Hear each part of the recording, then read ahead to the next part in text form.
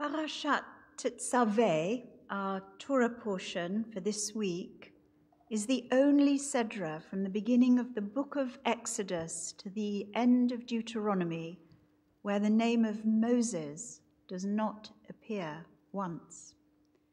Many rabbinic reasons are offered for this absence. One theory is that this omission is an acknowledgement of the anniversary of Moses' death, which the rabbis worked out fell on the 7th of Adar. That would have been this week. Another theory is that it is a divine admonishment for Moses' jealousy, nowhere evident in the Torah, over Aaron's appointment as high priest. Still others maintain that it's Moses' humility and self-effacement. Moses graciously cedes the role to his brother of high priest and absents himself from the narrative, so to speak, to make this clear. Despite his absence, Moses is certainly behind the scenes in this parasha, and it's clear that when God is speaking, he is speaking to Moses. The Torah portion opens with the words, Va'ata tetzaveh et bnei Yisrael. You yourself, says God, shall further instruct the Israelites. He's absent, but he's also present. He's a hidden mediator between God and Israel, bringing the people the message to create the sanctuary in the desert, something beautiful, detailed, of aesthetic value, but also with the purpose of serving God. There is perhaps no link between this portion for this week and the next thing I'm about to say, other than a very tenuous connection between the rabbinic dating of Moses' death and the subject of resurrection, which you wouldn't hear very often from this pulpit. So please don't close your eyes or switch off your computers when I mention the R word, but bear with me just for a moment. The blessing we read a few moments ago, Ata Gibor, the second blessing of the Tefillah, is known as the Gevurot, which means power or might. It's about God's power over nature, the might of his love, compassion, and strength. But this blessing, when you drill down and ask yourself what it really means, is about resurrection. Summed up in the last sentence, Baruch atah Adonai, mechayeh hametim. Our translation in the prayer book offers an interpretative paraphrase of the Hebrew rather than a literal translation. We praise you, O God, source of eternal life. But what the phrase really means, literally, is we praise you, O God, who quicken the dead, or who brings life to the dead, mechayeh.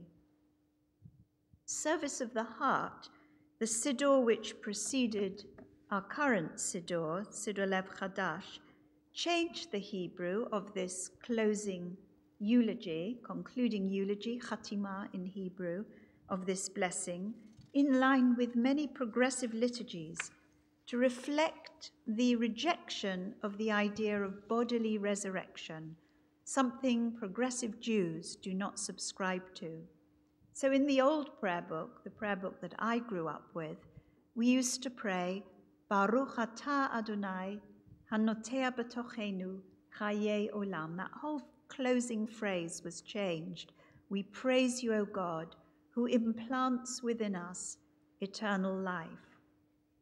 How the traditional version, mechayeh hametim, who quickens the dead, traditionally, made a comeback into Siddur Lev Chadash, need not concern us today, but it returned, not with its literal translation, but with a paraphrase that expressed faith in the immortality of the soul and a belief in the afterlife.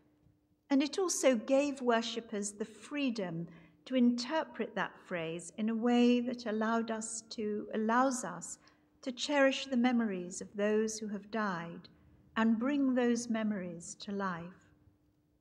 Resurrection, Tchiyat HaMetim in Hebrew, a concept that came into Judaism during Hellenistic times, was something of a theological battleground by the Middle Ages. And even though Maimonides, the great philosopher of the 12th century, included Tchiyat HaMetim, resurrection, as one of his 13 principles, there were still those who accused him of denying this theological belief because of how he expressed himself. And then, as I just mentioned, progressive Jews eliminated the concept from their prayer books altogether while retaining the hope in an afterlife. Resurrection, that curious word, can mean different things to different people. Some years ago, I encountered one of our members, a refugee, who referred to his escape from Nazi Germany as a resurrection. Being a refugee, he said, was a resurrection. It was perhaps a curious choice of words, but there was no doubt that he was saying something about the way in which oppression and displacement had paradoxically strengthened his Jewish identity.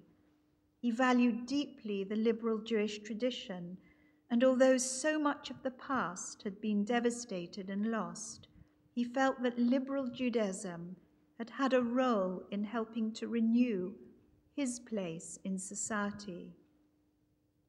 I've held on to those words for a long time, not only because they've given me a different understanding of the term resurrection, but because for this man, the building of his family here in England, the birth of his sons, his grandchildren and great-grandchildren, represented for him resurrection, the future of the Jewish people.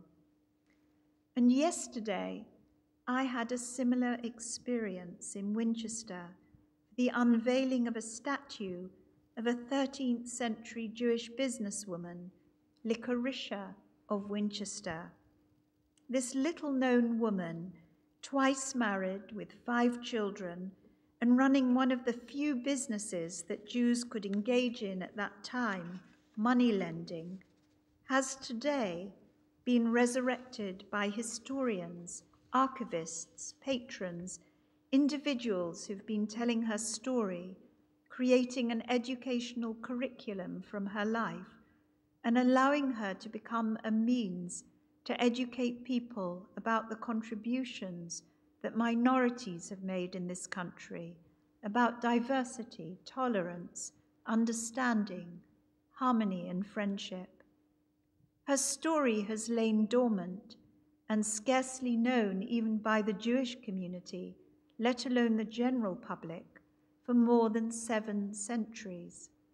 But yesterday, as I spoke to the children of a local community school, I was impressed how well-versed they were in Lycorisha's story, and I was moved to think that in a town where there are scarcely any Jews, no synagogue, and probably a fair bit of ignorance about Judaism and the Jewish people, she has, so to speak, been resurrected from her anonymous grave to a life in a world that she could never have dreamed of.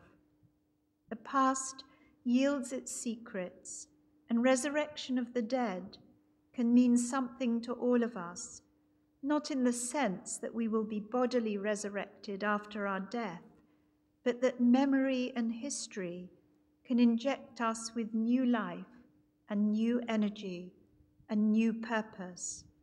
Absence becomes present in the way the dead can become a stimulus, helping us to create a vision of the world like that of the sponsors of the Lycorisha of Winchester project, her statue, the educational curriculum, a vision of a diverse, compassionate, tolerant, harmonious, and enlightened world.